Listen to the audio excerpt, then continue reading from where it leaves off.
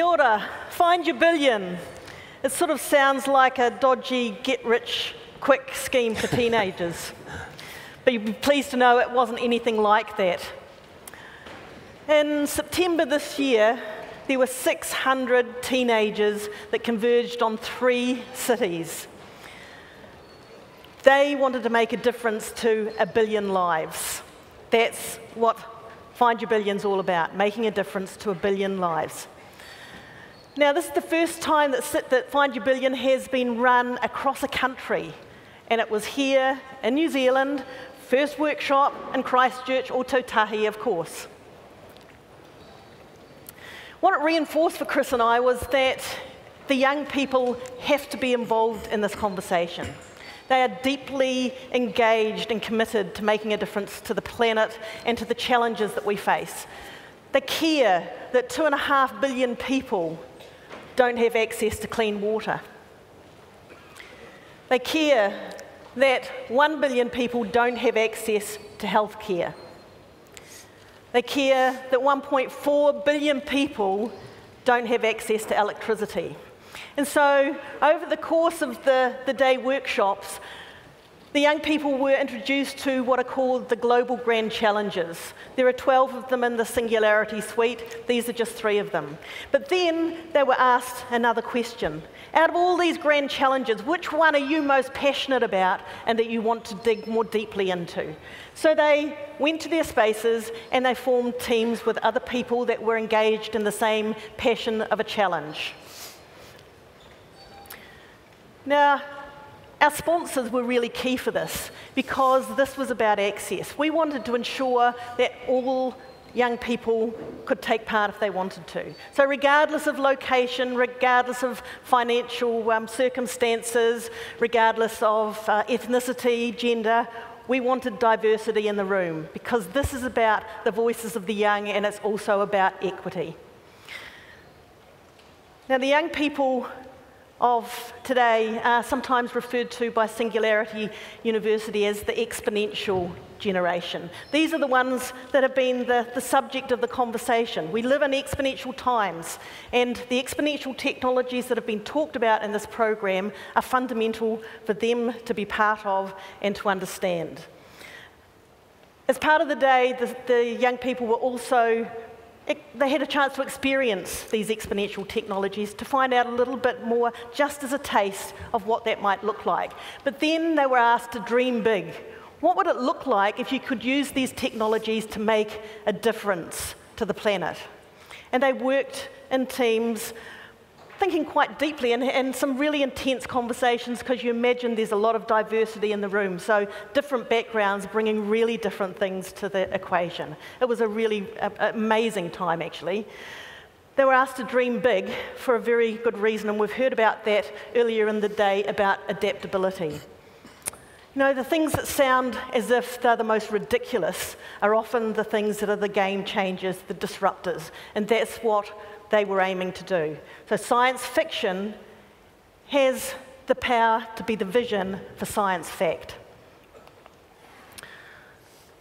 So they worked together, they did some work on their individual canvases, but as they worked with the diversity in the room, I just want you to think about this one thing.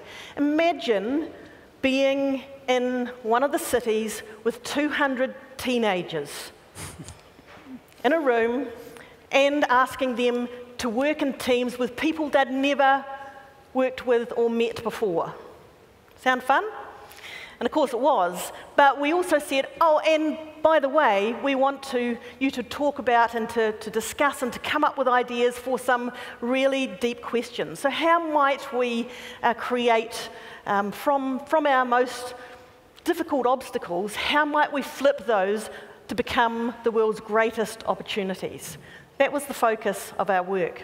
So during the course of the workshops, Christchurch, Wellington, and Auckland, we recorded some of the conversations. So this is the world premiere of the Find Your Billion experience.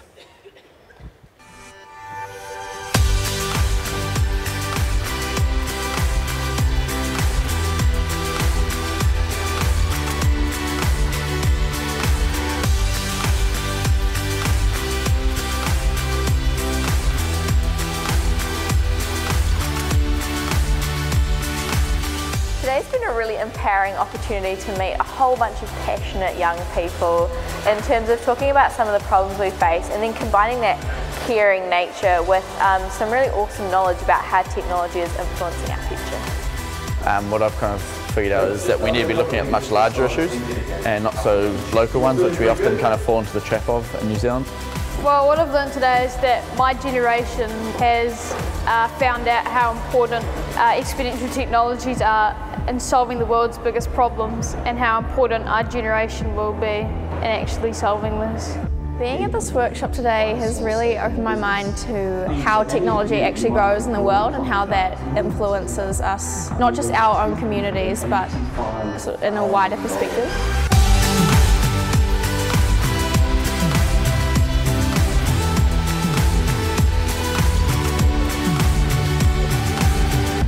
I think before today I felt like I was one of the only ones that was really passionate about wanting to make a difference in the world, and I didn't realise that there was so many other people that really wanted to be involved in making a difference.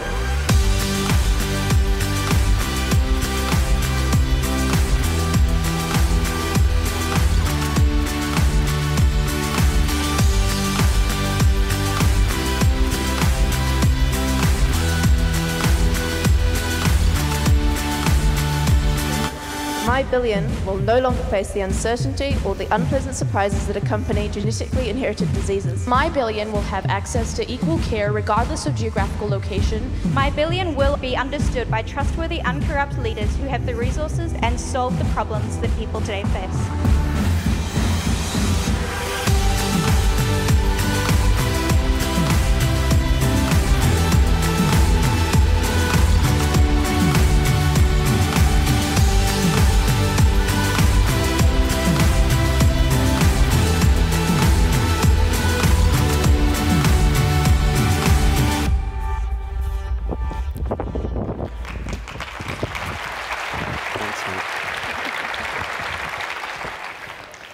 So you've got a bit of an idea of what the event itself was like. I'm guessing that you probably want to know a little bit about this sort of ideas that these guys came up with, right?